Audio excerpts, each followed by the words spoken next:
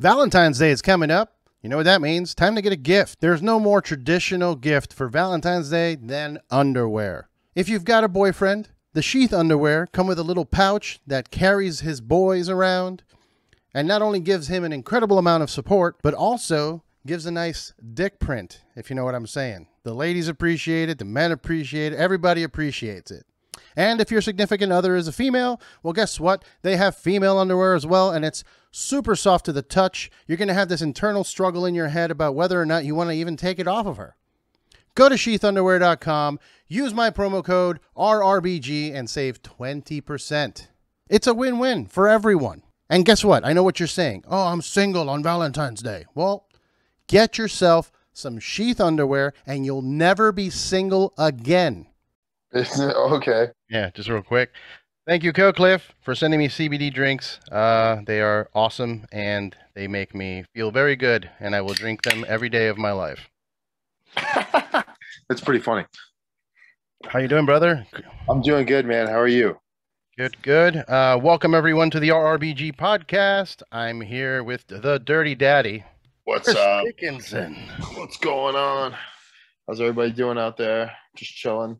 Everybody's literally got nothing. Watching this movie. This movie just started. I've never even heard of it. It's like Charlie Sheen. I saw his name. It's like some car. It's so 80s. I was just watching like the first 20 minutes of Highlander 2. It looked terrible. It was so bad. I don't remember Highlander 2 at all. I don't want to even remember what I just saw. It's like Sean Connery was just alive again. It's like, what? I don't know. No, I think I liked the first one, but I saw it so long ago. The first one's great. Okay. Yeah, I haven't revisited, so I really don't know, man. There's so many movies I need to go back and watch that I watched when I was a kid, you know. Yeah. And I feel that way about wrestling matches lately. I keep going back and watching shit that I watched when I was a kid and thinking it was incredible, and then like that wasn't that great. Yeah, no, that's true. And there's things that I actually used to think that maybe weren't that great that I go back and I watch and I think it's great. Right. Yeah. There's that aspect too. So I have you on here where you got a match coming up this weekend. Yes, I do. I mean, it's Josh Barnett's Bloodsport 4. You've been in like all of them or most of them. Right? I think I've been on every Bloodsport. Yeah, on every Bloodsport. How would you rate this one amongst the previous ones that you've done? This one's so cool because it's going to be so different. It's going to be unlike anything that you've seen from Bloodsport yet. Unlike anything you've seen from GCW. I imagine this is going to be really special. This is going to be it's an event for sure. Nice. I'm excited to see it, man. I mean, I'm a little, I had this conversation with Josh about the crowd situation. I'm like, if there's any wrestling that can pull this off, it's you guys. It's Bloodsport. Yeah. Because the violence alone, it makes it more violent, I guess. More visceral, more raw when it's just the two dudes fighting with no audience. Well, I mean, I've been doing it for like the last year now, working for various companies, these closed studio tapings. But to be honest, I've been doing it for like a long time. I was a part of the original Beyond Wrestling when it was kind of like the infancy of what this all is now, of a closed studio environment with just wrestlers around the ring, a few people, and kind of just going at it and then putting it on YouTube, and wrestlers wrestling for wrestlers, and just kind of like artistic expression, I guess, type stuff. And then eventually that snowballed and manifested into a thing. And now going back to it the last year so much, working for various companies in this type of setting, I was having a conversation today with another wrestler about how we both really miss wrestling in front of an audience and, wrestling in front of a really good crowd and all that. But there is something really cool about the closed studio stuff too. It really makes you have to tap into something a little bit different. It really makes you have to think outside the box a little bit more. It really makes you have to turn it on just a little bit. You really gotta be focused. You gotta be prepared, and you have to be like 100%. Like, you know what I mean? Because it's all you. Usually when there is an audience, sometimes it tends to kind of the sometimes a match could take on a life of its own. You know what I mean? Sure, yeah. I But mean, yeah, now it's just so much more. You're so focused, so yeah. focused. And you can't be fucking around. You can't miss because you know all eyes are on you. And even though in a live setting, the all eyes are on you as well, but there's also the live distractions. The dude selling the hot dog or whatever, and Mm-hmm. there's things that can get in your way when you're at a live show that when you're at home and there's just a camera pointing at you, that's where the focus is at. Yeah, exactly. You have to recognize the only people that are going to see this are seeing this through the camera lens. Yeah. So it does change it up. It does. That's great, man. I mean, I've enjoyed what some of the companies are doing. Obviously, there's something about wrestling with an audience that just can't. I don't want this stuff to go away either. I've noticed a lot of bands are putting together these really cool live streams, high production, a lot of creativity behind it. And I don't want that to go away. Even if we go back to normal and there's live shows and everybody's going out, I still want you guys to do cool shit like that, Yeah, I'm sure. It won't. I'm sure Yeah. in some capacity it's because you got to look at the WWE situation right now, right? It's like they're still making like tons of money, right? Or so they say, and their overhead is probably so much less now because they're not running live events. It's maybe they will. There's people that say they'll probably never go back to running live shows again. Who knows? Shit, man, I don't know. That's something that you hear. Yeah. You hear it. So. I know that they were talking about they're doing WrestleMania where they did the Super Bowl, and then that they liked what the Super Bowl did with this mix of people with cardboard cutouts. I guess. Whatever. I think I'd feel really weird standing in the crowd and there's a cardboard cutout next to me. I thought the cardboard cutout thing was cool when they first started doing it in the baseball season, and you were seeing like ridiculous ones. But yeah, I thought that was kind of funny. Yeah, it's also cool because like some people here in LA, the comedians that I'm friends with, they bought one out for like a comedian that had passed away. So he was a huge fan. So it was cool to like have him at as like a tribute. I was like, that's a cool idea. Put some tributes out there, but we'll see. Hopefully, we do get some live shows back. 'Cause, I mean, I know you're into metal too. I mean, I see the Anthrax poster. Oh, yeah. Actually, I wasn't even intentionally putting the camera there so you could see it. It's just yeah. But it shows. I know that you gotta miss, mosh pits and shit. Yeah, I kind of got out of going in the mosh pits a while ago. I didn't want to get hurt accidentally because like the last time I really was going to shows was right around the time I actually got knee surgery. I remember, and it was like it was a long time ago. It was when I was like still buying tickets to go to concerts. I haven't been to shows. I've been to a couple shows. The last show I actually went to, I think, was like Phil Collins. Yeah. But metal as fuck, man. Metal as fuck. Yeah. So I definitely got out of the mosh pit life. But when I was like a teenager and like in my late teens, early 20s, I used to love going in the mosh pits at like death metal shows and thrash metal shows. So you're not like Josh, who's out there fucking tossing kids off of stages and No, stuff? he like tells me these stories. He goes, he loves it. He still gets into it. I haven't been in that situation in such a long time at this point. I wouldn't even know how to react. I'd be like standing back, like, oh God, I don't want to get hurt. I feel like that's what's going to happen when we do get back to shows. People are going to be all apprehensive and weird. Like they don't want to. Yeah, the mosh pit's not a work, man. Like, like there's something I've gotten smashed bad in mosh pits before, like just really like it's just the perfect recipe to like blow out a knee. Dude, last concert, it was Every Time I Die, and which is Josh's homie, also a pro wrestler, Andy. I blew out my knee last time I saw them, dude. I fucking man. I'm not trying to blow. Like you could tell, man, I'm a pretty laid back guy these days. I don't need to get in the pit almost. But I feel like back in the day too, I spent so much more time getting crazy throughout the whole show of some of the shows I went to, or to get in the mosh pit. It's almost like you forget to even really know what's going on. But you start missing the show. Yeah, there's nothing like it though. So especially I saw some great shows.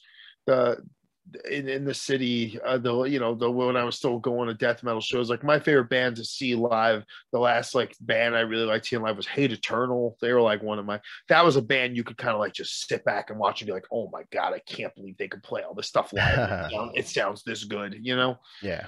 Yeah. Yeah, I mean, dude, it's funny. I've been in a number of fights.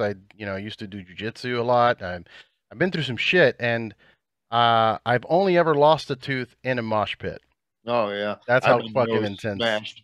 I had my nose smashed once so bad. And I think honestly, I broke my nose like four times. I'd count that as one of them. I like, the middle of your nose, the septum or whatever. Yeah. I mean, it's like part of it in my nose is like smashed to one side way further because of a shot I took from someone in a mosh pit. Have you looked into fixing that?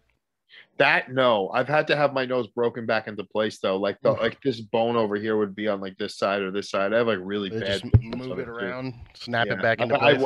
I got it. I used to just make the guys do it. One guy I trained with, he was like a physician's assistant. He just did it on the spot. It's like really hard, 2 clicks over. It's not that bad. So, I mean, does that affect your breathing, like for cardio training and Oh, stuff like that? I don't think it affects like my cardio training, but since I broke my nose so many times when I was like younger, it definitely I get congested a lot easier.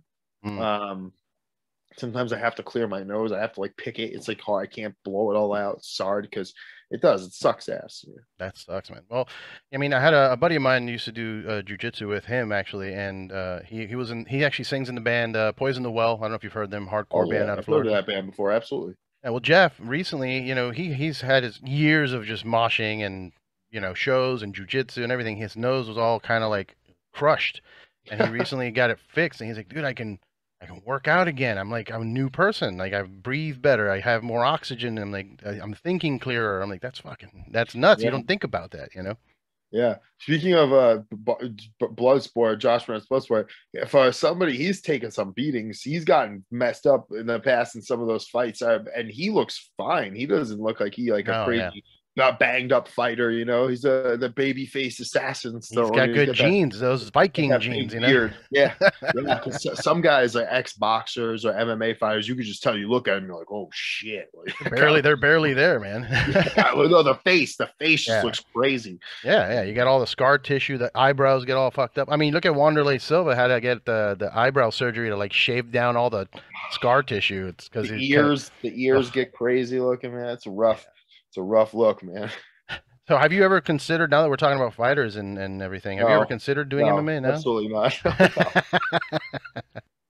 No. It's too much to don't want to break the moneymaker.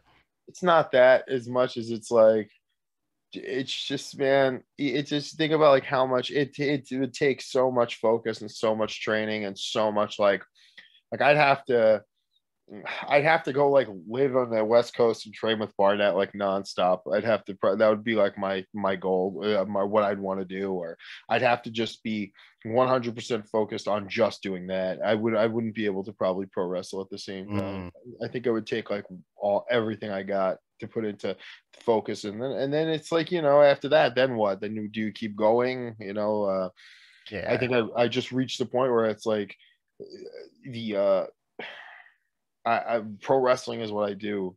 Mhm. That's what I love. I love pro wrestling. I love MMA. I like watching it. I like following all the different, versions of MMA. Maybe I would do something different. Maybe not MMA. Maybe a Jiu-jitsu tournaments, pancrase, pancrase, yeah. pancrase or something like different. I don't know. It's just, but like the old rules when they used to do like the rope breaks and stuff. Yeah. I ain't looking to go like banging in a cage, man. Like I'm all set. Like some of those guys are serious. I've trained with a lot of high level MMA fighters who all made it to the UFC, had a couple fights in the UFC, or was a UFC heavyweight champion like Josh, or Yeah. all across the spectrum. I've done jiu-jitsu with these guys, or trained catch wrestling, or actual training, and I felt you could feel like how it feels to have to compete with someone like that, and it's no joke. So you realize like it would take a long time and a lot of training and a lot of like repetitive work to get to that point. It's not just something you could just say, I think I'm going to try it. Maybe some people can, but I don't think I'm that type of guy. Well, I think the whole world kind of saw someone try it and not really able to do it because I guess he learned you like you said, it's hard, man. You can't just fucking Punk? Are you go over talking there. about Punk? Yeah, I like the guy, but come on, like you saw what happened. That wasn't enough training, dude. I don't care how, like 2 years, great. You need it 6 years. No, I guess if you want to talk about Punk, it's like interesting because a lot of those guys like really respect the fact that like he hustled that and he Yeah. made it happen and he tried. But like, yeah, what was it? I guess if you were in that position to get all that and make that much of a payday out of doing it, like Oh, I'd why do it would in a you? heartbeat. Yeah. You know Yeah, what yeah. I mean? And at least he like seemed like he really tried, I guess, but he Oh yeah, he got. went and trained. I saw training videos. He went and did MMA training. But you need more. You need a lot of like amateur fights under your belt too, Well, that's man. what I'm saying. I think it was. I'm kind of in the what I'm sure. I don't give it whatever. I'm in the party of the he should have absolutely probably had a few amateur fights before fighting in the UFC. I Yeah. think just for like the respect of the sport, respect of the other fighters. And same goes for But pro wrestling too, man. Like you don't want to get some green dude that's been to like, a year of classes and throw him in there with like a fucking Daniel Bryan or something. happens all the time, man. Now Yeah. they're all just getting jobs now. Yeah. Yeah. Now all those people are just getting contracts. That's it. So I mean, you've done work with WWE with the Evolve in the past, and is that something that you look into like for potential in the future, or are you good with what you got going on right now with New Japan and being kind of like, being able to do Bloodsport, being able to show up, I want to wrestle for New Japan. Honestly, that's where I want to make my main destination as far as pro wrestling is concerned. I don't really have interest in the WWE, to be Yeah. honest. I'm just gonna be honest. I know Yeah. people would be like, "Oh my god," No, I it's don't want dude, it's getting bad. I mean, I'm a not. fan, and I watched, I watch everything because I'm a fan of the sport. So Uh, I watch Ring of Honor, I watch New Japan, I watch WWE, I watch all of that shit. But I watched Raw on Monday, and I was just like, damn, dude, this is rough. Like, why are we talking about Cardi B? Why is Cardi B coming to the WWE? I don't need that in my life. well, depending on how you look at it, everybody has their own idea of what pro wrestling is or what pro wrestling should be. Um, I know what I want out of it, and I know what I enjoy with pro wrestling. I know what where Chris Dickinson fits in, where I belong. Yeah. And I just enjoy being able to not have to, go down that road or feel like I should go down that road, or I want to just prove that you could live and you could make it not having to go that direction, in pro wrestling. It's possible. For sure, man. For sure. And it's weird too, because not to go back to them, but they had, like I said, they had those segments. They're bringing in pop stars and whatnot. But then at the same time, that same night, you got two of the best indie wrestlers were wrestling each other on Prime. Mid slot. It was Riddle and fucking Keith Lee. I'm Yeah. like, these are two dudes I've seen at PWG. I've seen them make the rounds, and Yeah. everybody loves those guys, and here they are on that show. But also, we have to put up with Bad Bunny. Oh, I know. I mean, WWE and WWF, I mean, they've always done the same thing, realistically. If you really look at it, if you look at the history of it all, it's like they've always been it's always been the same deal. Mhm. They the pop stars and the outside Yeah, that's true. I entertainment mean, even from world. first WrestleMania, you've It had just that shit. it just goes with the times, you know what I mean? It evolves with the times and whatever's going on in pop culture at that given time. That's just the way it is. It's always Yeah. been that way. I think it's just me getting, tired of it and wanting more shit like New Japan, Oh, wanting I more know. shit like Bloodsport. Oh, I listen, I'll tell you the truth. I stopped watching the WWE when I was in high school because I didn't like the way that they were pushing everybody so fast. Hmm. I just I and then at the same time I started watching the indies, and like that's around the time Ring of Honor just started, like 2002. And then I started buying like the Japanese VHS tapes, and yeah, I just wasn't interested in like television wrestling anymore. And then I never became a week to week viewer ever again. I would like chime in here and there. And then I played in bands, going back to music. Yeah. So I wasn't so much interested in wrestling for a few years, and I never watched it. I would watch it if like Ric Flair had a big match, or like when Hulk Hogan was having his run again, things like that. I was go watch it with friends, but I I never really watched it like week to week anymore for like forever, to be honest. It's been a long time. You played drums, right? You mentioned the band thing. Yeah, play Yeah. drums. What bands were you in? That is there, can Just a Spotify? couple of smaller bands. I was in a band with the lead singer from this band Exumer at one point. Okay. We were pretty good actually. We were like okay. I wasn't that into it, but it was fun. It was called Sun Descends. They were signed to like a label that had like distribution or something. I was in a thrash band here where I grew up with these kids. We were called Sanitarius. You can actually look it up on Spotify. Our EP is on there. That was like, kind of like shreddy, neoclassical thrash metal type stuff. But Okay. like kind of like just Metallica. I just saw a lot of double bass and just real like teenage thrash metal. Okay. Um, I You ever was in thought a about doing it again? Like going back, starting a band? I did over the years of when I was wrestling. I had a band called Crowbar Facelift. That was like a death metal band, but we played like covers. We played Morbid Angel covers, Deicide covers. Okay. Had a couple of originals. Had some fun live shows, but nothing really too extravagant. We never recorded anything. Then I was in a band with basically the same band except for one person. This band called Native Steve. More kids like I grew up with. A little bit different than Crowbar Facelift, but still kind of like death metal, thrash metal, grindcore, a little mix of everything, hardcore. That was a fun band. We played some shows. I have some footage of that online. We recorded an EP ourselves. I think like it's on. You could listen to the songs on one of those websites like Bandcamp or something. But we never Okay. like we made some T-shirts. We made some stickers. Man, we were not really. We were just like friends that got together and played. Right, right. Well, yeah, I mean, that's usually how it goes with metalheads. Like, it starts that way, and then eventually one of the bands gets picked up and, does it for the rest of their lives. But yeah, Yeah, it's usually, if that's the career you're choosing. But what yeah. would you say is your favorite drummer in terms of inspiration? Like, who's like the Mm. guy for you? I was so blown away, like, and I still am. I love it so much. I'll never not say I don't love it. It was my favorite, like, mm, Abigail, King Diamond, Mickey D. Do you know Mickey D, the drummer from Mm-hmm. King Diamond and Motorhead? He was in Motorhead for years. That Yeah. guy, he was like incredibly influential to me as a drummer. But I love obviously a lot of like the thrash metal guys and the death metal guys. I like a lot of the older guys too. I mean, you just name them, I could probably tell you if I really was a big fan. Like I love Alex Van Halen. I love Nice. like Tommy Aldridge. Um, I love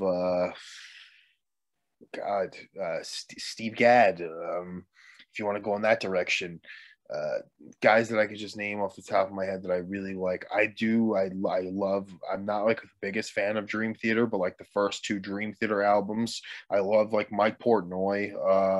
Mm-hmm. You know, uh, Dave Lombardo is probably the reason why I even wanted to play Fuck drums. To yeah, be Dave honest, Lombardo, yeah, I man. mean that's like the big one, right? Gene Hoglan, Hogan's Sean great. Reiner. Sean Ryder, man. Forget about Pete Sandoval. That was like mind blowing. I was so into Derek Roddy. Derek Roddy, his exercise and like methods of practice, me learning, trying to follow his methods of practice helped me become like a way better drummer. So Derek Roddy definitely was a huge influence. Hell Uh, yeah.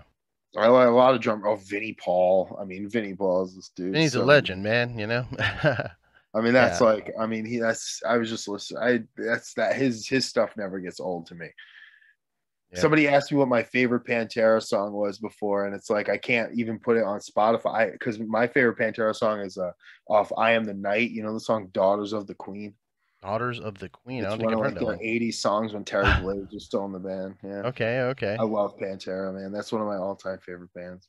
Dude, I love it. I went to go I forget what town it is, but when I was in the band on tour, we stopped by Dime's Tombstone. I think it's Arlington, Texas. Yeah, yeah, yeah.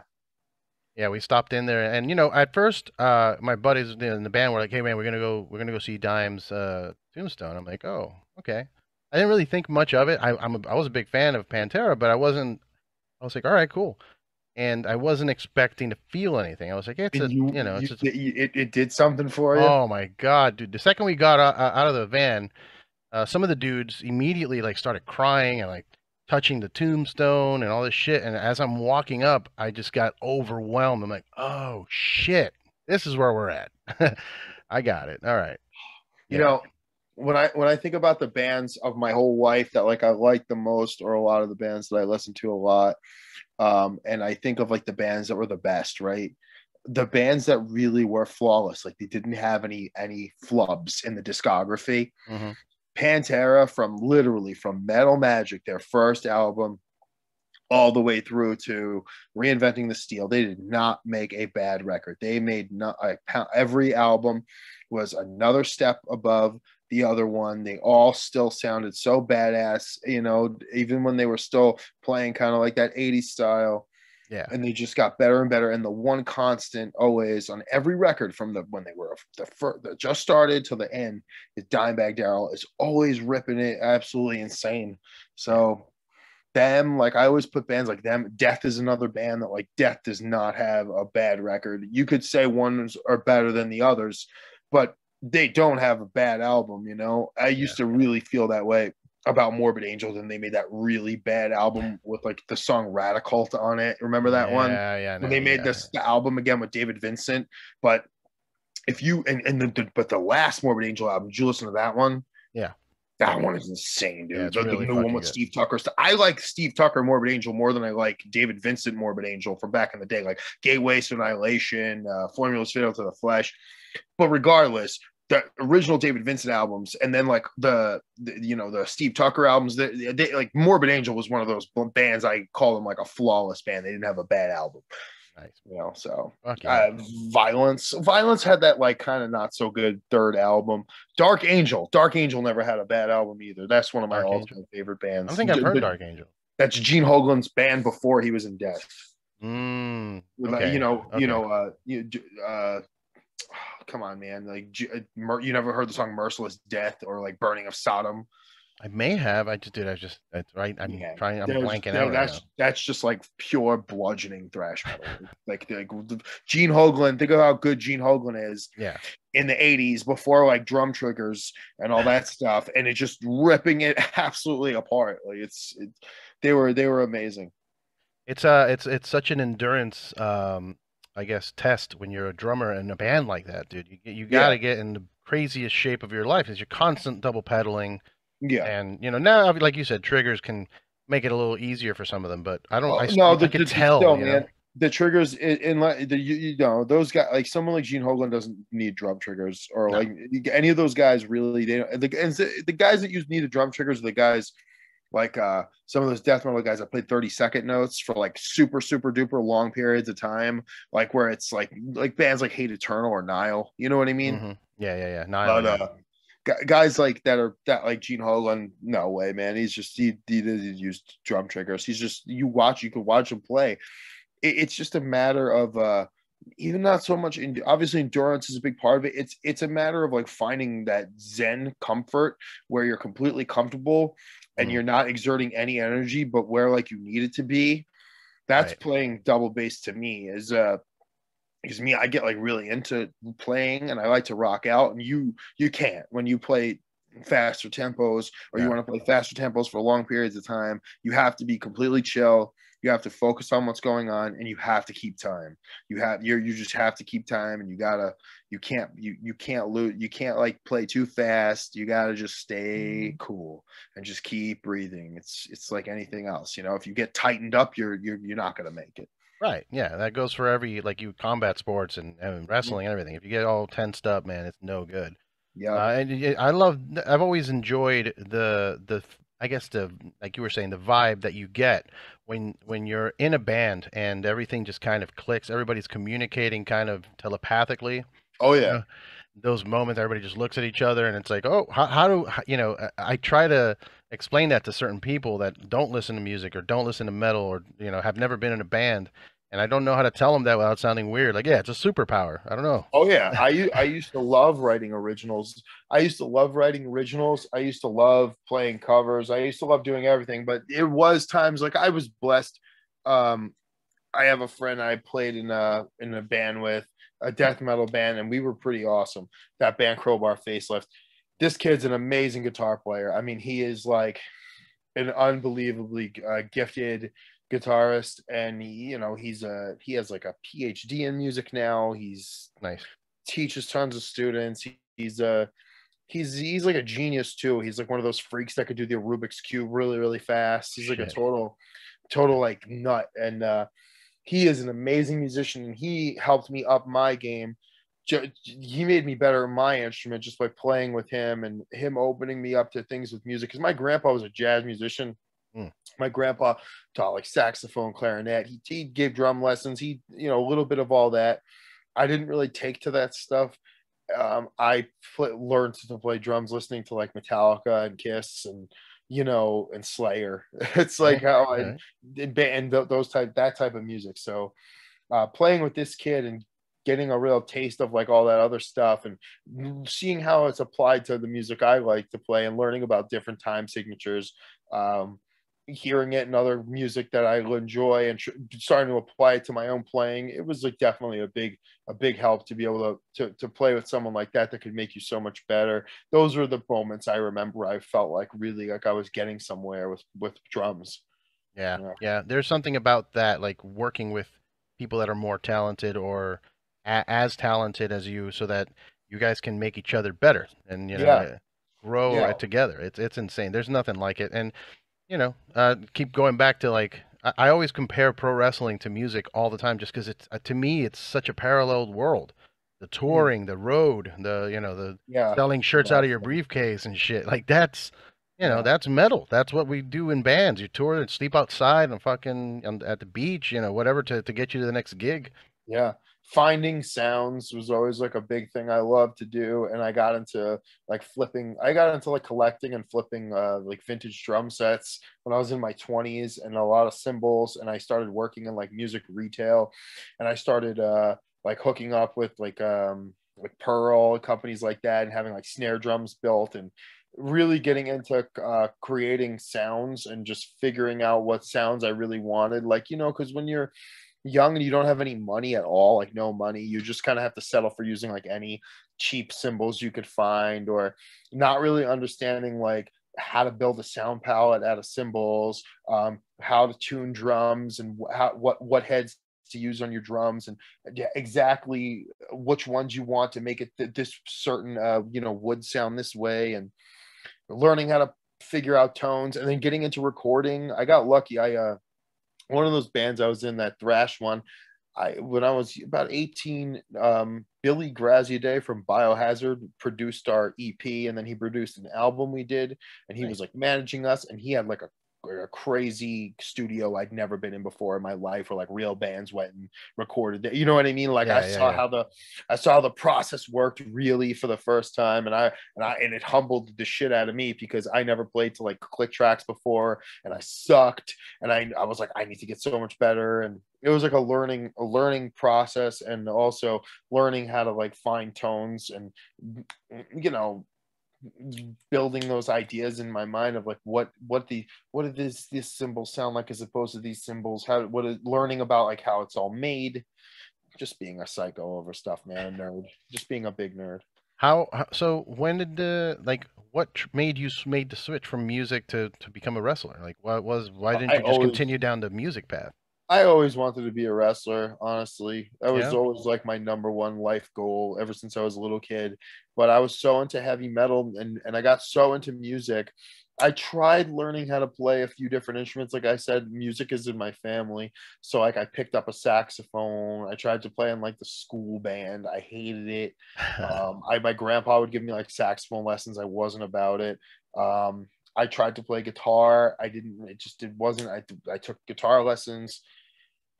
I didn't really like it, and then I was like, "Fuck it!" Like I really think like I could play the drums. It looks like something like I could do.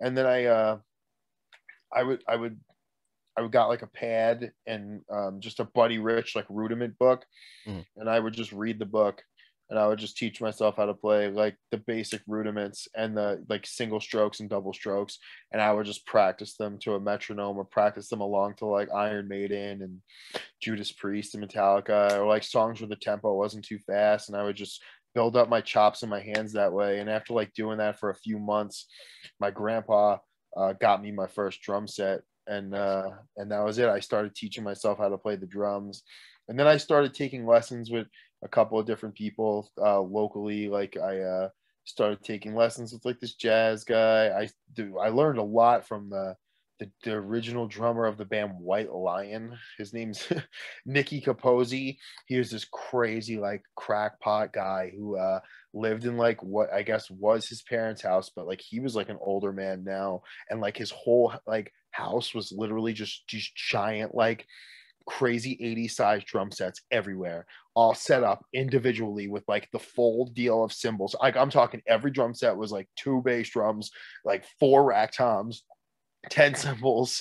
And it was like, and you could just walk from like drum set to drum set and play on each one of these drum sets. And he would give me drum lessons, and he taught me a lot about getting like making my double bass faster, phrasing, fills, all sorts of stuff. Like he was a really good influence. And I just kept practicing. Me and my friends have a studio. Basically I could still go to the studio right now. Nice. We've had this studio room for pretty much, so it's been probably like 15 years. We've all had a hand in this room, and we all like pay a little bit of money, and there's a group of us, and it's basically like if we ever want to go there and practice, you can, and there's all sorts of equipment that you could use, like That's amplifiers, awesome. a drum set. Yeah, That's so awesome. yeah, it's like a shared kind of communal studio room that me and my close group of friends that I've played with for over all the years have always kept in the family, you know. Gotcha. Gotcha. Yeah.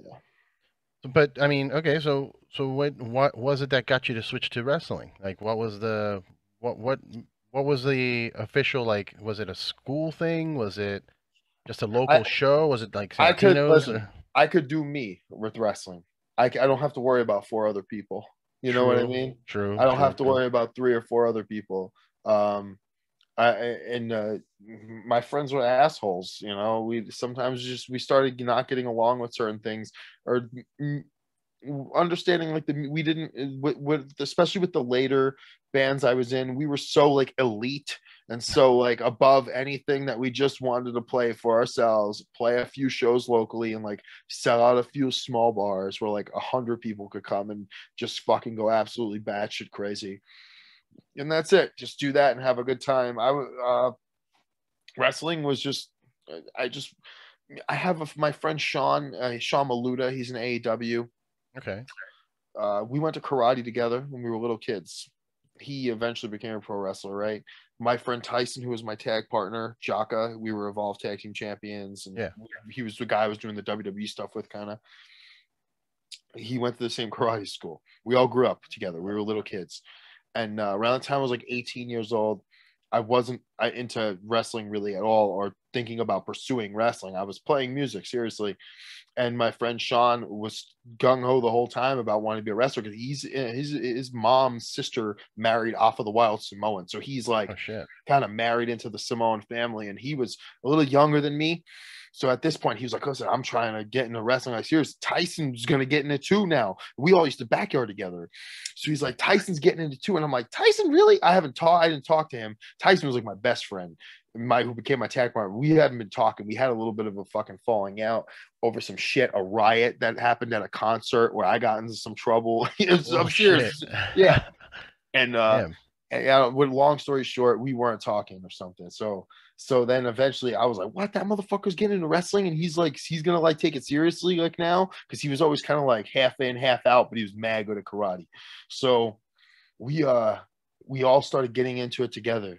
Like, and we're like decided we're gonna like give pro wrestling a real go. And at that point I had already trained a little bit, because I started training when I was like in high school, when I was like 15, 16, you know. And at this point I was like, all right, now I'm gonna really give it a real go. I started training with Little Guido, No James Guido? Maritato.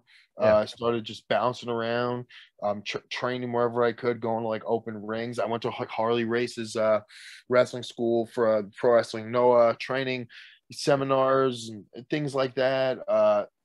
Then we started Beyond Wrestling around that time. It was all like between 2007 and 2009. And I just wanted to be a wrestler, man. I love wrestling. I love wrestling so much. I saw Ring of Honor stuff that I hadn't seen because I just wasn't really paying attention. Like I saw matches Kenta was having. I got like super into pro wrestling Noah, and I was just like, because I loved all this stuff like in the early 2000s, mid 2000s, and then I got like 3 years. You know, when you're like 19, 23 years is a long time now. It's like nothing, right? Yeah. But I didn't watch it for a few years, and then when I started like seeing what was going on, I was like, fuck, like this is like wrestling is turned into a total fucking like Kento is a big Kenta, you know Kenta, right? Yeah, he's out there in New Japan right now.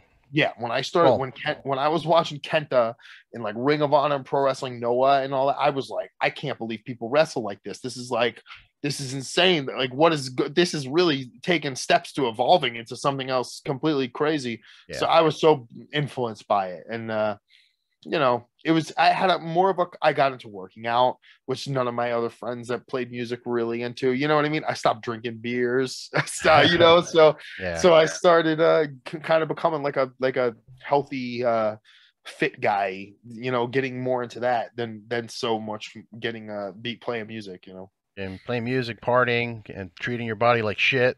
Yeah, doing drugs. I mean, like, dude, I can't even up until like now, like me and my friends are all in like our early 30s. I'll show up to I showed up, I remember last year around this time, like right before I went to Japan or right after I went to Japan or whatever, I went to like a card game at my studio. Like all my friends were playing poker for money, and like I don't even want to tell you what these guys are doing. And I'm just like, what? I'm like, I can't even believe you guys are doing this still. It's just like I thought shit was good. You guys were gonna, because I didn't live up here for like a couple of years. I was like, I can't believe you guys are still getting down like this, man. This is it's crazier than ever. Yeah, it's supposed to be slowing down. Like nobody's just sitting around playing NBA Jam anymore. Everybody's doing. Everybody's getting a little too crazy for me. It's past my bedtime. Oh man. Yeah, I can imagine, dude. I can imagine. I mean, I am not in that world anymore of partying up till 2, 3 in the morning, but that was my life for many years with the band, and even going like after going to NAM. Have you ever been to NAM? Oh no, I wish.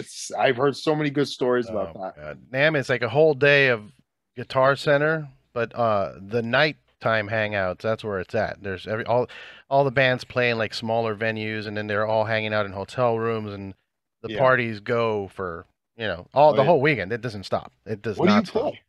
I used to sing in a band. I play keyboards. I play bass in another band where it's like a power violence type of band, grindy, sludgy. I'm starting a new project soon. I'm not going to make any announcements until we actually get together and write a song, but I'm still trying, you know, because that was my life for 10, 11 years, touring and making music, and now it's been three years more or less since we kind of took a hiatus, and I haven't done shit. That's cool. So I'm like, I need to start something now, because I get the itch too, man. I get the itch. The beginning of the pandemic, I was playing a lot just by myself, like just playing a lot, because I had needed some sort of outlet when everything was just completely shutting down and there was no end in sight. I would just go to that studio room and I would sit there for like hours and just like look at the walls and be like, oh my God, what's going to happen in my life? Am I ever going to wrestle again? I was like, let me play along to Black Magic for the 10 millionth time in my life, you know, or I play along to music that you wouldn't even imagine I would play along to, and I'll just sit there.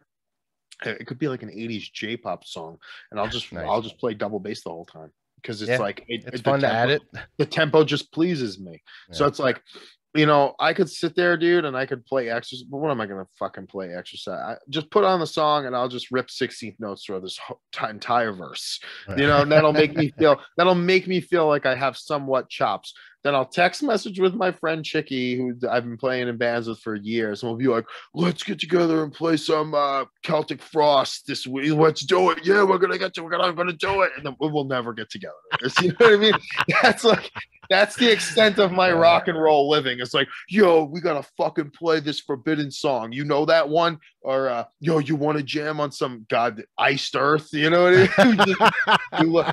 Dude, that whole thing when he came out that he was at the thing. Yeah, me and my friend got together. We had a little fun, and we like celebrated by listening to all of Night of the Storm Rider. And we were like, that's it from him. He's done. Shape was gone, man. We're witnessing the end of his career. The end of his existence. They probably wiped him off the face of the earth. That dude. dude, man. It's so funny because I saw, when the whole shit was happening, and I had a bunch of friends like sending me articles and pictures, and I So, grabbed it dude, it before was it was so funny. announced. Before it was announced on like Metal Injection, my friend sent me a picture, and I'm like, "That's John Schaefer." He's like, "Who?" Dude, I'm like, "Oh my god, that's John Schaefer."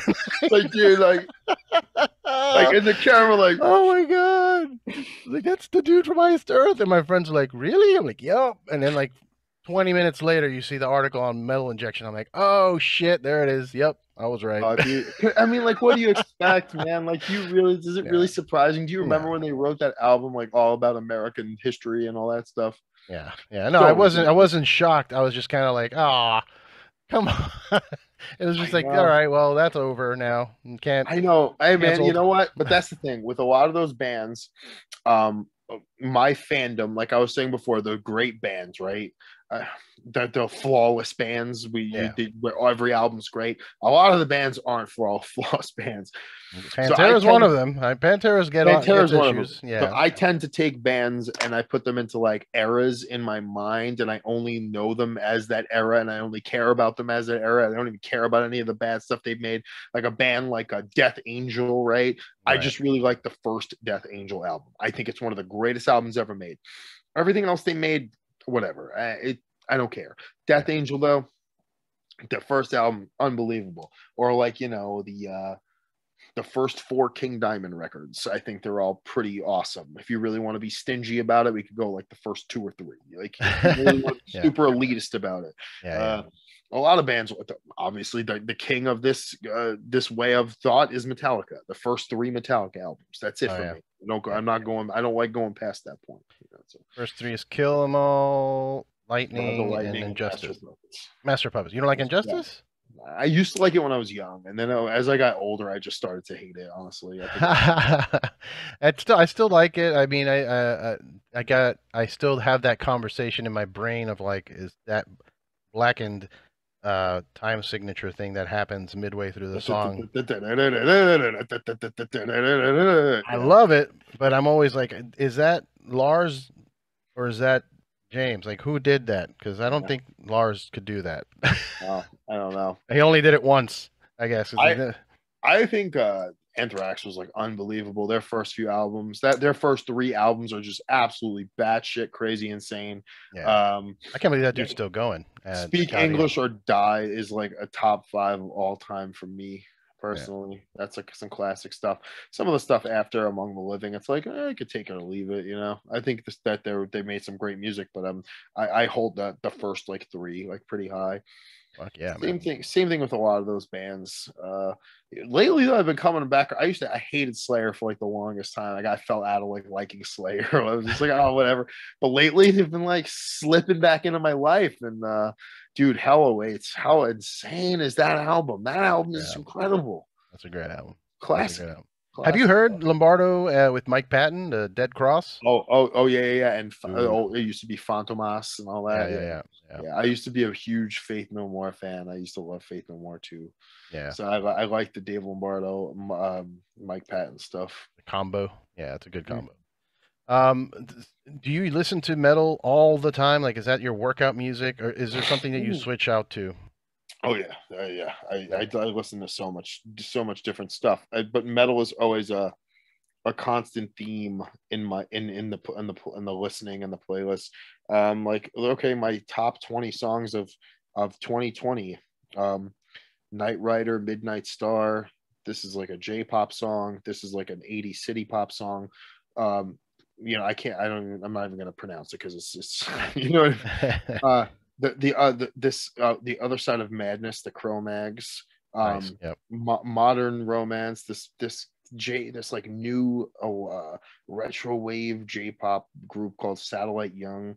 I love Marty Friedman. Marty Yeah, Friedman, the yeah. guitar Marty player. Friedman. I love his solo stuff. Um, Shit, man. Overkill's on this list. Uh, Overkill, Ingve Malmsteen's on this list. A Nice. Magic, I love that album trilogy with like Magic Mirror and Fire. But I got like R&B songs on here. I've got Michael Jackson. I got Drew Down. That's like a old school West Coast rapper. Japanese shred guitar players. There's a Slaughter song on here. There's a DMX song, Method Man, Nas, a Japanese metal band called Sekima 2, more Cro-Mags, Anthrax, of course, Metallica. I still listen to some of that. The Alice in Chains, Pantera, just the classics, man. You know, I always think about this stuff. I'm like, why do I still listen to this stuff? Why do people still talk about this stuff? Because it's just that good. Sepultura. Do you remember this Christian metal band they were a thrash band called Deliverance? They're on this list. The new Sepultura was tight. I don't know if you heard that. The newest Sepultura. Oh, that's one of my all-time favorite bands. Yeah, dude. The newest album is really good. Really? Like really who's even in it anymore? Paulo Jr. They have a new drummer called Andrews Kisser. Their new drummer is insane. Yeah, their new drummer, the Jack dude. Yeah, he's fucking sick. I've seen his videos. Yeah, he's incredible. He's insane, dude. He adds double pedal to everything. I didn't even know he was the drummer of Sepultura, and like I was watching his videos one day, and I was like, "This guy's so sick," and I was like, "Oh shit, he's the drummer of Sepultura." I was like, "Oh, good for him." Check out Quadra. It's their new album, and I was like, I went into it skeptical. I'm like, "There's no way this is going to be good," and then it just blew me away. I'm like, "Oh fuck, all right, they're still going." One of my all-time favorite bands, Black Sabbath. I've listened to a lot of the Ronnie James Dio songs all the time. That's on this list. Carnivore. Do you like Carnivore? Yeah. Typo Negative. Those are like two of my favorite bands. They're on this list. Shit, I got even a job for a cowboy song. I loved that one album. What the hell is that album called? Son of Nihility? Ruination. That album, Ruination, I thought was incredible. Oh, Nuclear Assault. That's one of my favorite bands. They're on here. Of course, I do love Biohazard. I know I talked about Billy before. Yeah. Billy Biohazard. Dude, Mr. Big, Queensryche, Loudness, all on this list. These are all my most listened to songs. I mean, I got Toto on this list. Oh yeah, Symphony X, Iced Earth. Yeah. Oh man, fuck yeah, dude. That's a good mix of stuff. I mean, I hear a lot of Japanese. As you know, is that after you started working with New Japan? Did you start discovering crazy artists? I've been a Japanese nerd like forever, like all my life pretty much. I've been into like the wrestling, and then the wrestling kind of for the last like 20 years, and then the wrestling will kind of be like your gateway. Well, also video games too. Will be like a gateway for you to hear this like the music that that kind of like is the soundtrack to all this stuff, and a lot of it is like from back in the day more so is like shred guitar or like ripping like metal riffs and a lot of like shred guitar playing. So you start, and then also being into metal, you find out about Japanese metal bands. You know, everybody, you have to know X Japan, right? Or a band like Loudness. So you know, you kind of build on that. One of those bands, Sekima 2, I learned about from Masato Tanaka, actually, out to eat with him in Japan. He was like, you know, a Japanese heavy metal band. And he started telling me about this band, Sekima 2, and we put it on, and I was drunk in the little sushi restaurant. I was like, this sounds like a wrestling entrance. And I got up and I was like posing. It was fun. Nice. Yeah, so I like everything, man. I listen to all sorts of stuff all the time. I'm always listening to music. I got into really hard though the last few years. This whole like retro wave genre, this electronic synth wave. It's like it's like 80s, 70s, 80s themed type of electronic music, and it really puts you in like that element. And there's a lot of good artists involved in that genre, and a lot of guys that are almost like I got into this one guitar player, and his name's it's Myrone. Myrone. I call him Myrone. Okay. It's like you listen to this guy, and it's like going to an arcade in the 90s, and you're listening to like the craziest guitar solos and synths and everything and ripping riffs. And it sounds so good. It's like dope shred metal. It's like Joe Satriani meets like, you know, Virtua Cop 2 or something meets like, you know, Daytona, you know, arcade racing machine, or meets like, you know, Super Monaco GP. It's fucking awesome, man. I like the way it sounds. I gotta check it out. Yeah, I got into some synthwave stuff. Actually, it started with my wife. She was into it, and then I started showing it to some of the metal dudes, like some of the dudes in Municipal Waste. where like we were sitting around. They were doing You an know those autograph. guys? Yeah, those are my homies, man. They Really, were I played a show with them once in that band I was in with the Exhumer singer nice. in Brooklyn in a warehouse in like 2005 or six, probably 2006. And it was fucking insane. And it was like before they were famous or became, what more well known, and goddamn, it was a fucking show. It was like in this shitty warehouse. It was not like a real venue. They were selling beer out of garbage pails, and it was Nice. it was fucking crazy. My friend jumped off of like a room that was built in the warehouse, like off the top of it, and it was high. It was high up in the air. It was a huge stage dive into a group of people. It was Nice. fucking crazy. Yeah, they still go that hard, man. Like when they were one of the last shows I got to see before the pandemic, and the crowd's just going crazy, and it's an intense show the whole time. Yeah. But yeah, we were listening to Carpenter Brute while they were doing like autographs for their new album or something, and everybody was like, "What the fuck is this? This is awesome!" I'm like, "Yep, it's that." What's the other guy? Perturbator's pretty cool. He's kind of Yeah. a metal dude. Yeah, I like that stuff. But I wanted to go. Let's talk a little bit about wrestling before we hang up. I mean, it's been almost an hour now. It's I know. crazy. I'm sorry. We're not even talking. Josh is going to be like, "What the fuck are you talking about? You didn't Way talk to about promote the Bloodsport." show, guys. Yeah, way to promote the show, guys. Sorry, man. I don't know. He actually said we were. He was like, "Oh, you're going to talk about metal with that guy for sure." And I was like, "All right, cool." Yeah, dude. No, I love Josh, and I've had him on before. I always do a special whenever he does Bloodsport. I try and talk to as many of the guys and try to promote. So Yeah. he knows I'm going to be watching. He knows that all anybody that's listening to this podcast is going to be watching. So, but talking a little bit about it, you're doing a lot of stuff with New Japan lately, and how do you feel about what's going on with like AEW, where like Kenta's over there now fighting Mox, and Mox was at Bloodsport, the last Bloodsport. So like that whole everything's starting to come together. All the companies are starting to work together. How do you feel about that? Yeah, it's interesting. That's the thing is like you don't really know to what capacity they are going to work together because it's not like I don't know I'm in the know of that or if there isn't in the know or how extensive it's going to be or if it's just like Kenta working with all these companies, and if so, Right. good for Kenta first of all. If that's what Kenta wants to do and it's just more exposure for him because he was somebody who was whatever happened with WWE, I would have imagined Kenta to have been their biggest star from Japan for sure. So They messed whatever, that. They fucking messed that up. I mean, he is the best. Yeah. So good for him, whatever he's doing. I think it's awesome. I think it's cool that there could be some cross promotional stuff because if WWE is going to continue to just exist on their own island and that's it, why not should these other companies get together and maybe do a little cross promoting and mixing it up? It's only going to make things more interesting, Yeah. because you're probably never ever going to see that again happen in WWE. So Until the old man dies, I think maybe then somebody will have a conversation. But while Vince is around, I don't think that's happening. who knows, man? Who knows? Yeah, I think it's great. I love seeing it. I love seeing what New Japan is doing also in the U.S. with, it's a lot of the SoCal dudes. A lot of the dudes I'm used to seeing at PWG or PCW Ultra or, any of the local shows, bar wrestling, which I miss, dude. Did you ever did you did a bar wrestling, didn't you? Yeah. I like three different shows, three or Yeah, dude. four times I was over That's there. one of my favorite like local things to go to because it was It like a was a punk fun show. time. It really was. I'm not gonna lie. It was a good show for Yeah, it sure. was everybody standing room.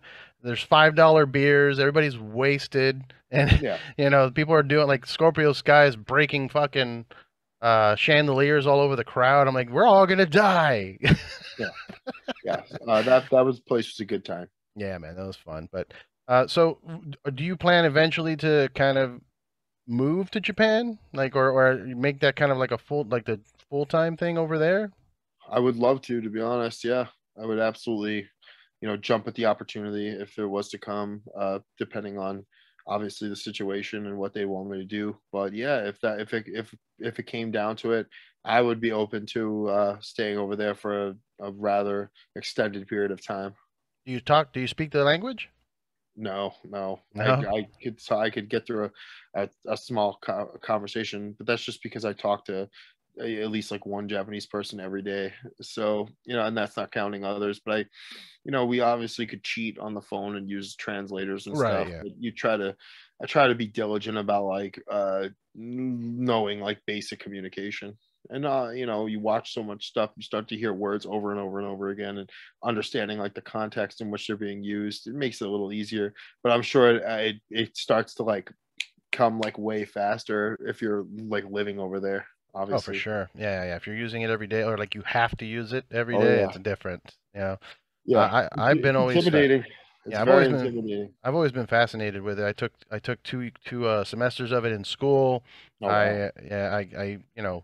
I work at a Japanese company right now. I'm not going to say the name, but we're exposed to it every day as well, and I love the language. I love the culture. Like I would love to move over there if I could, but I don't think that's a possibility for me. Yeah. Yeah, it's kind of like my goal, man. I just want to get the hell out of here.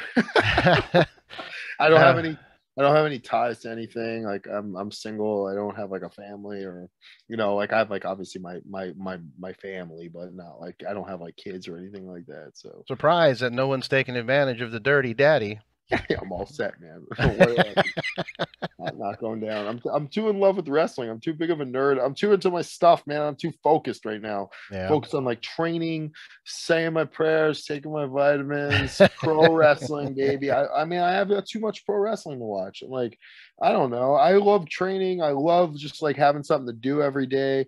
I I don't have enough hours. There's not enough hours in the day to also be responsible for another person's needs as well for me right now. So I have to just do my own thing right now. That's it. Fuck yeah. Yeah. And this match coming up with you at Bloodsport, it's with Jeff Cobb. It's a big boy. Oh yeah. That's a big boy. Lays it in. Yeah. He's strong. He's a strong man. How is it working with him, and you know just with the Bloodsport situation, how it is, where it's more shoot than it is work. Like, is it painful? Like you're hurting? No, you gotta think about it. So I've wrestled Cobb before in the context of more of a pro wrestling match, idea of what a contemporary, like, I don't know, pro wrestling match would be. We wrestled a long time ago though. It must have been like 5 years, and maybe 5 years or so. You got to think about Cobb's background. He's a seriously accomplished amateur wrestler. You know, I'm going up against a guy that has supreme grappling ability. He's obviously super strong. He's really athletic for his size. I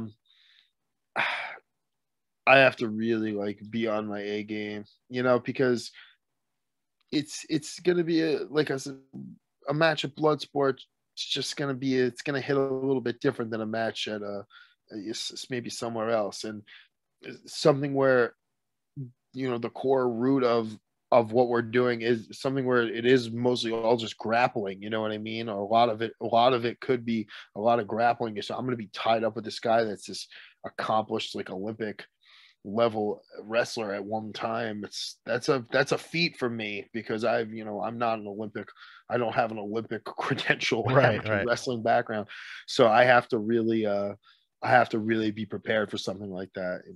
Yeah, man. And you're coming off of the last Bloodsport against Mox, who you know don't like blowing too much smoke up people's asses, but the guy's got all eyes on him right now, and Yeah.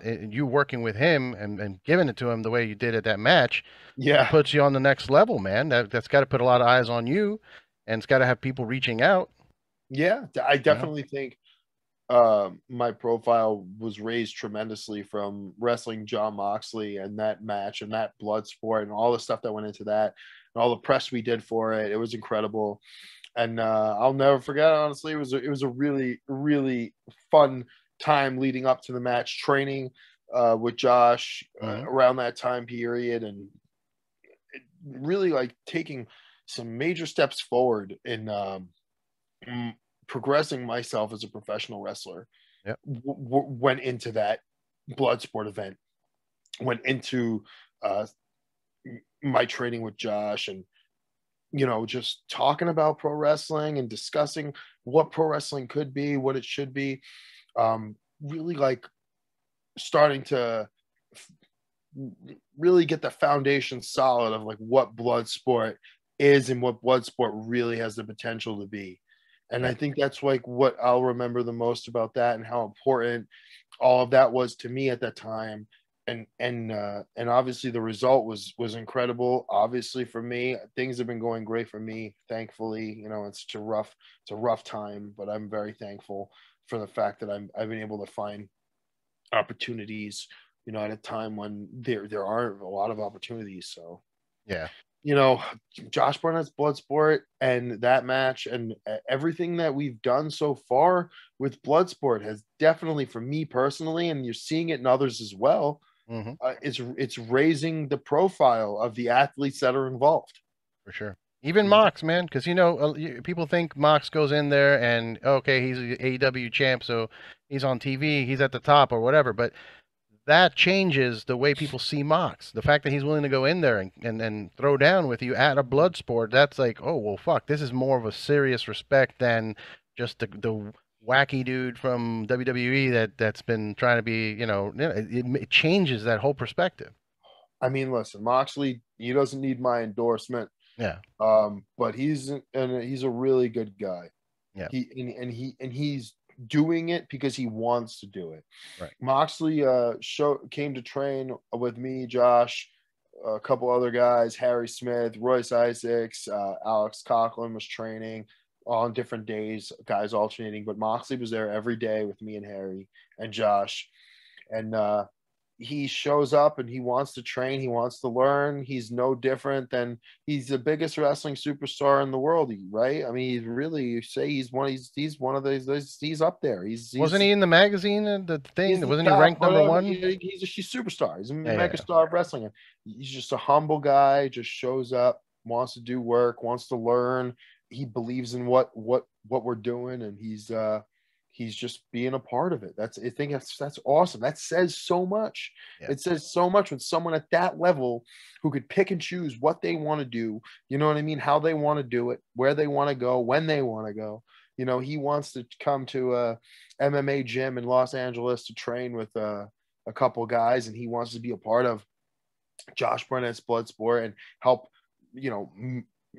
turn this into a bigger thing. And also, for himself, he wants to test himself, even at his level, his experience, and all the things he's accomplished at this point. He's still trying to find, like, maybe something more, maybe something else about himself. And I think that's the beauty, or that's the cool part about Bloodsport and about Josh Barnett's Bloodsport, because that's the cool thing about Josh is that guy who is like, no matter how good you are or how good you think you are or where you are, Josh is the guy who could tell you, you could probably do that a little bit better, yeah. or no, try this instead. And one thing a lot of people don't realize nowadays in this world, in a lot of things, is nobody wants it. Everybody just wants to feel like what they're doing is the right thing. Right. That they don't want anybody telling them that they're doing anything wrong. Everybody just is, no, I got the right idea. Look at how people argue on the internet. You know what I mean? Mm-hmm. Mm-hmm. The older we get, we have less people telling us, like, hey, clean up your shit, or hey, this could be better, or hey, you're better than this. I think Josh is like, he kind of like takes on that role with a lot of people in a way, and we need people like that in life. So, like I said, Bloodsport's raising profiles of guys. I mean, it's making people better wrestlers. Anybody who's kind of involved and around Bloodsport, whether it's working the shows, getting to know Josh, training with Josh, it's Bloodsport is nothing but positive things, honestly. Yeah, man. I'm stoked to see that it's growing. It's getting bigger. More shows are happening. We're getting two shows back to back, really. We're Yeah. getting the one coming up on the 13th, the day before Valentine's Day, and then there's one the following week. And I know, and Josh is one of those dudes that he's got so much going on, because he's acting and stuff, and he's doing the Bloodsport, and he's doing the whiskey, and he's he's over Bourbon. bourbon. Sorry, bourbon. My bad. Now he's all well. He's got bourbon, and he's working on some other stuff with those Dude, I distillers. went to the distillery one time with him and I saw how it's done. And it is no joke. I sat there for like hours with him and the guy who used to be in like cancer research, who's like a mad scientist, and he makes the stuff. And this other girl came who just tastes it and like writes reviews about it. And they were sitting there smelling, and I was tasting. Dude, it is insane. That's a whole other side of his thing where it's like, whoa, man, this guy's got layers. Yeah, man. Nobody fucks with Josh, dude. Everybody that I talk to, or you bring him up, everybody's like, "Oh shit, really?" And like, "Yep, he's the man." And I love what he's doing. I hope we get to see more Bloodsport stuff, and I know that you'll be a part of it because you've been in all of them. So I'm hoping that it keeps going for you. I'm excited to see your career with New Japan blossoming and getting bigger and bigger. Dude, yeah, I wish you nothing but the best. You're one of the top stars right now in pro wrestling, I would say. And it's wild to hear it. Thanks. Yeah. And I appreciate you taking some time to chat, man. I knew that we would have a good time talking shit about metal, and hopefully this is Josh doesn't get too mad about how much metal we talked about. No, it's okay. I'm sure he'll be fine with it. He loves metal. He does. Man. He genuinely does love metal. He gets so into it. Well, that's how I met him. When he talks about music, he becomes like a little kid sometimes. Hell yeah, that's how I met him. I met him at a fucking Killswitch show. That's how I ran into him backstage. I'm like, holy shit, the babyface assassin. He's like, oh yeah, fuck yeah. I'm like, all right, cool. And we kept running into each other at shows because that I'm always back there. And dude, and now we're friends. That was how we first hit it off. We like worked together on the first Bloodsport show I did, but we didn't really talk, maybe a little bit. But then he came to a GCW show we did in LA, and we started talking in the back. And the next thing I was like, I think like 2 hours went by, and we were just talking about Merciful Fate and like stuff like that. And I was oh, wow, he's a really cool guy. Hell yeah, man. Well, brother, thanks again. Have a good night, and I'm looking forward to the match on the 13th. Everybody watching and listening, please, bloodsport.watch. That's the website to order the pay-per-view. Where do people find you on the internet? At Born Dirty Die Dirty on Instagram, and at Dirty Dickinson on Twitter. Dirty Dickinson. Where did that come from, real quick? What? Dirty. This guy I used to work out with, man, his name is Jesse. He used to go to my gym. He's actually like banned from my gym now, but he's jacked. This kid back in the day, he was really strong, just naturally a freaky dude. He could just like outlift you and out rep you and with perfect form. Just a jacked, solid Viking kid. And anytime he'd do a set, I couldn't do as much, whatever. He'd always pat you on the back and be like, "Don't worry, Daddy's here for you." And I'd say to myself, "Damn, that's such a good line." I was like, I gotta work that into a promo somehow or something. And I kind of just put it together. Dirty Daddy. I made a t-shirt and a lot of people bought it. And I was like, oh, I guess this is it. People started chanting it, Dirty Daddy. And I was like, all right, this is it. It's a name. Nice. Yeah. Fuck yeah, brother. Well, Dirty Daddy, thanks again. Everybody follow him online. Make sure to order the pay-per-view. Josh Barnett's Bloodsport, February 13th. Cheers, brother. Have a good night. Take it easy, bro. Later, man.